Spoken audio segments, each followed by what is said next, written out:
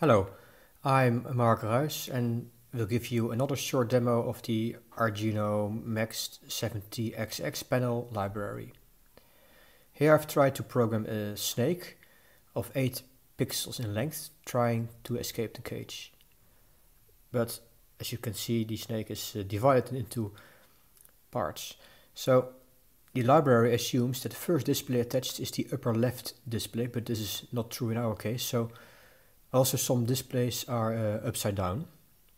So I reordered the displays by a few calls to the set position and set rotation functions, like this, and then I upload the fixed program,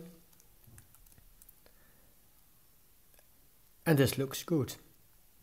Next I'll lower the delay of the main loop, like this,